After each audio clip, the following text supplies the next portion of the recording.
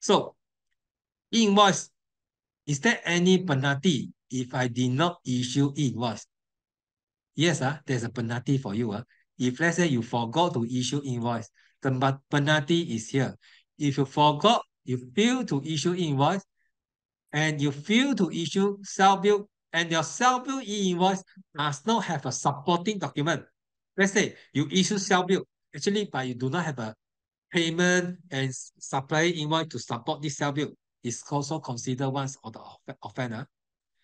Fail to issue consolidated invoice. This one of the offense. If let's say you did not, then the charges will be fine up to not less than 200.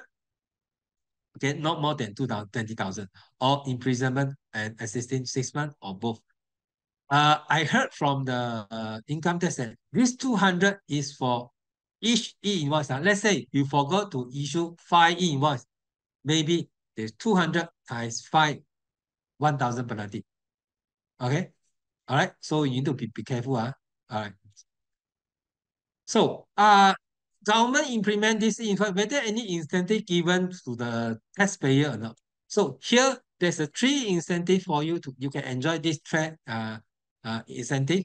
First one is a digital grant. If you're going to upgrade your software, you buy a software, actually you can get up to 5,000 grant from to upgrade your software.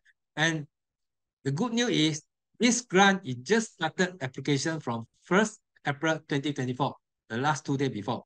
Okay, so if you want to know more, go to check with your software supplier. They will normally apply for you. Okay, the second one is the capital allowances. Capital allowance is the one if your company going to buy software, buy the computer, you can claim a capital allowances. Previously, you can claim in 4 years. Now, shorten the time, claim within 3 years. So the first year, you can claim 40 plus 20.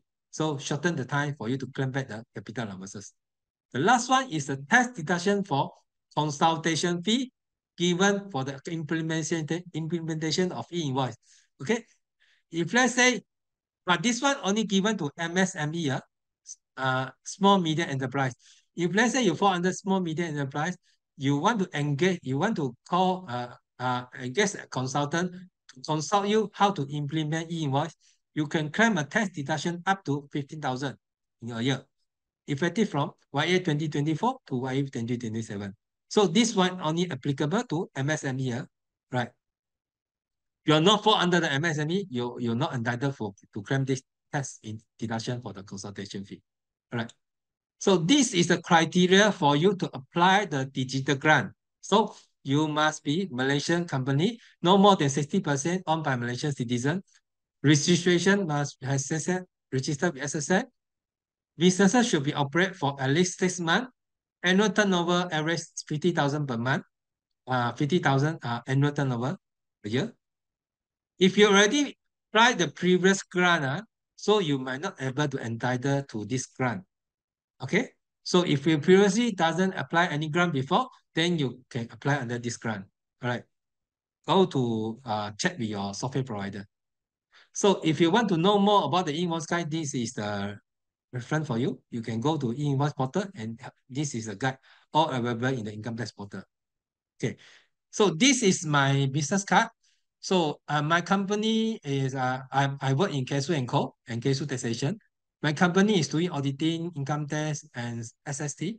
So I'm doing the business advisory and consultation fee for those company. If let's say they have a ST issue, income tax issue, and also the e-invoice issue. So if you let's say you want to have a further information, you want to acquire our services, you can always contact me. Or if you have any question regarding the e-invoice, you can email to me and can WhatsApp to me. All right, you can take now this my name card.